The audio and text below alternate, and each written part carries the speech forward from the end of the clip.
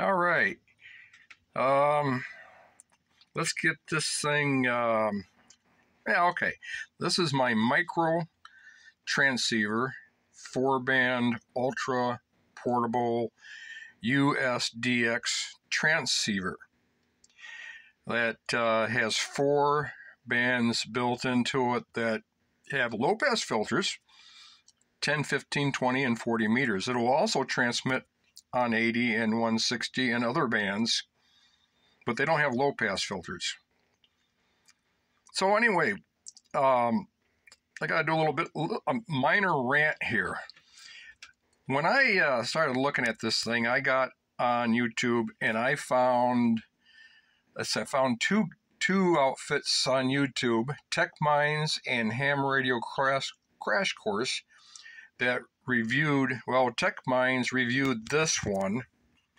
This is an internal battery and it has 4 bands. And Ham Radio Crash Course, same radio, but shorter, no internal batteries, and it's labeled as a 3-band, not a 4-band. Anyway, I went through their videos. They did a good job. A lot better than what you're showing here. You know, these guys are pros. Me, no. They got good cameras. Me, no. So, anyway, Tech Minds, Matt from Tech Minds, he does a transmitter audio test, and, you know, it was sketchy. I mean, it was bad. I had the warning. And Ham Radio Crash Course, he starts out, he likes it, and then he starts listening to it and doing some other things, and he says, don't buy it. Don't buy it. He did say that it's a toy, and it is. It's a toy. And this is not my everyday radio. And he also recommended, and I agree with him, if this is your first ham radio, if you're a brand new ham radio operator and you're looking for your first radio, don't get this. Matter of fact, be careful about anything that's, anything like this at all. There's got this. I did a YouTube video, and I promised I was going to show you how to work the controls. And then the next day I started to do that, and the transmitter went up in smoke. Yeah,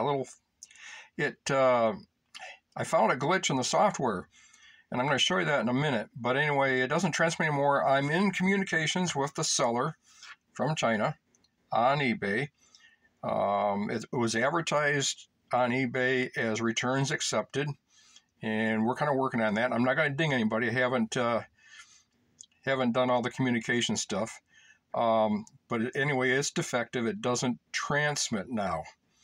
Yes, I understood that there were some software glitches, but I found one. If you put it in the CW mode, and then you go to the mode selection for the menu selection for the keyer, and you turn on the iambic keyer with no pushing the PTT button, with no key hooked up to it, it just starts transmitting. And yeah, it kept doing that before I could get it turned off. I was looking at it, and smoke came out, and then it quit transmitting. So I'm going to show you that in a minute. But anyway, enough of that rant.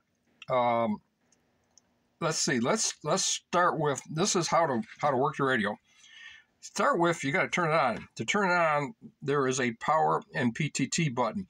This button turns it on, and it comes up. If you need to turn it off, you need to push and hold this wavy wheel. This is a thumb wheel. You need to push and hold it down, and you need to turn it down. See how the volume's going down to 1? And I need to go, 1 to a 3. Hold it down again. When it goes to -1, it turns itself off. Yeah. Hopefully you saw that okay. So anyway, let's go through the menu.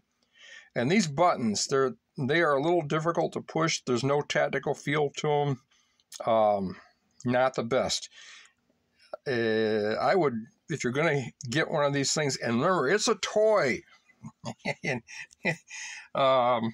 if you want to play with this thing, get a hand mic with a PTT button, because this is, and I'm not even sure, supposedly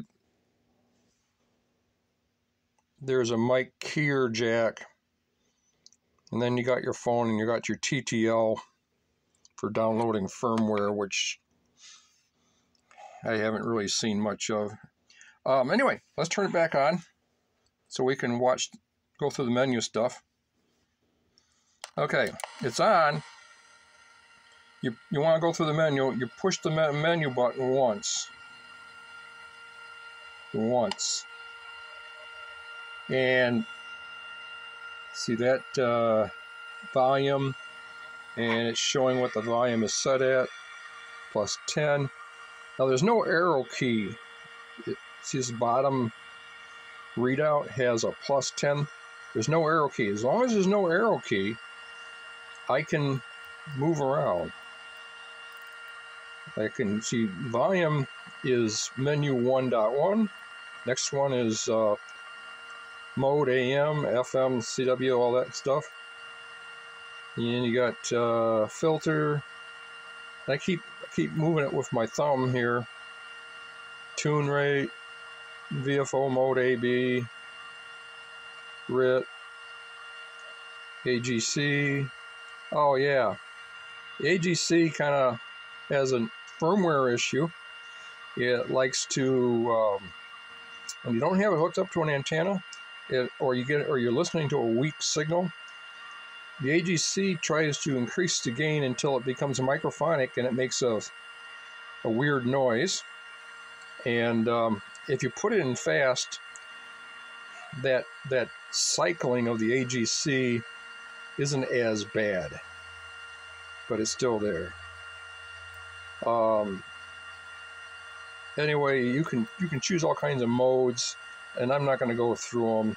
Right now it's set up for straight key. Anyway, let's go back, see if we can duplicate. Okay, let's say I want to change the volume. If I don't want to turn it off, I hit the menu button again. Because right now, the thumb wheel is just going through all the different modes. The menus, not modes, menus. Let's say I want to hit the volume. So I go to volume, and I hit this menu thing again. Now I got an arrow +10. Now I can just turn, yeah, that's the AGC.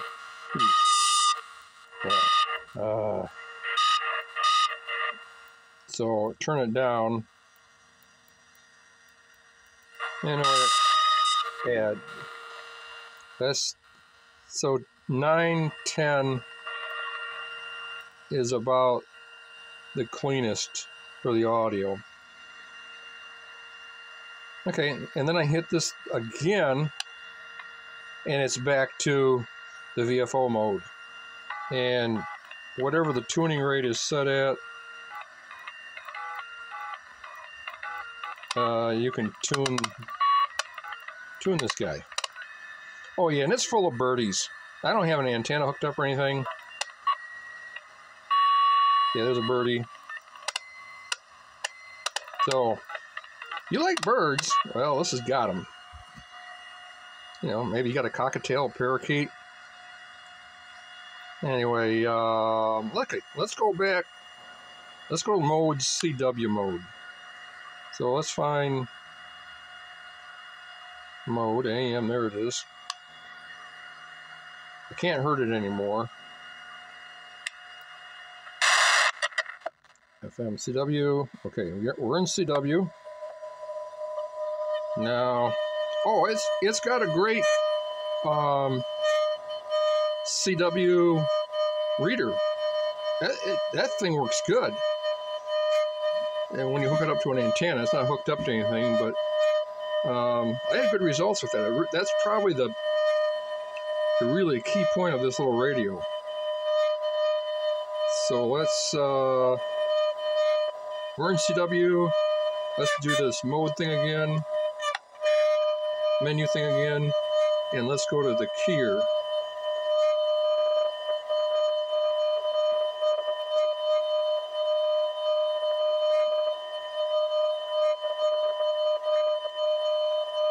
Yep, right.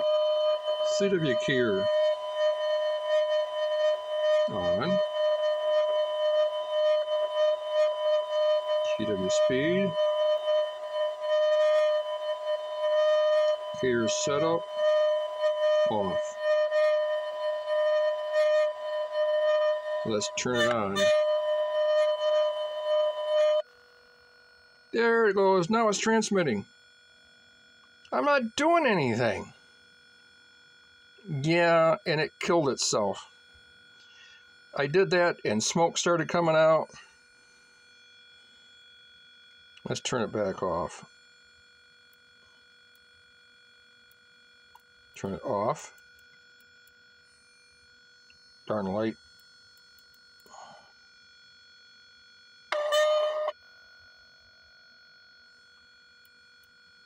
Okay. So now we're going to have to shut it off to get out of this thing. Hold it down.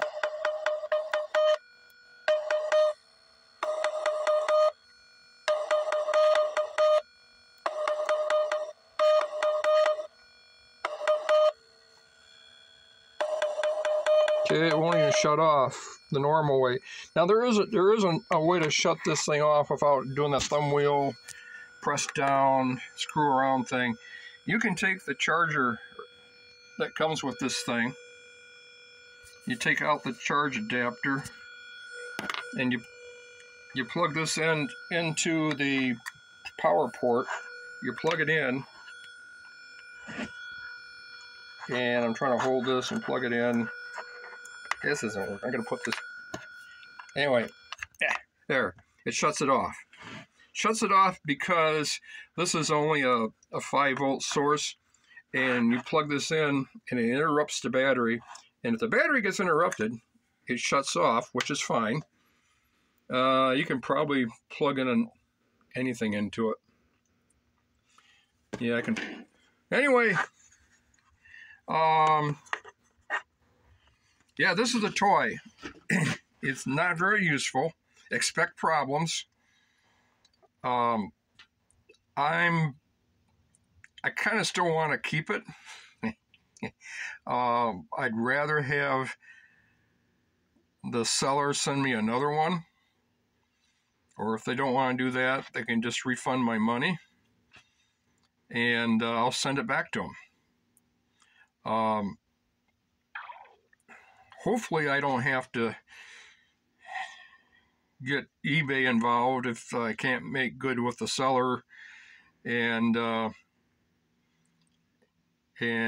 if I get stuck with it, I'll give them a bad review, and I'll make a complaint with eBay and see what happens. And I'm an electronic technician, retired. I'm able to work on stuff like this. I've got even some surface mount equipment for.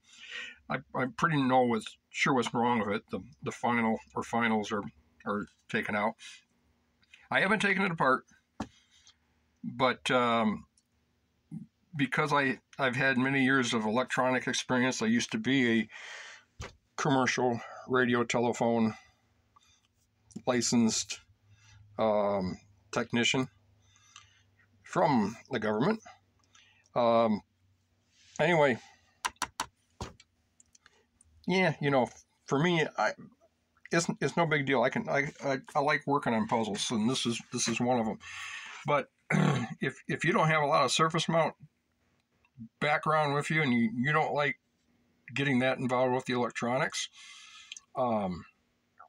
yeah, you might want to. Unless you're like me and you just want a little toy, and it's, this thing was $120.60 shipped with tax. So anyway, bye for now.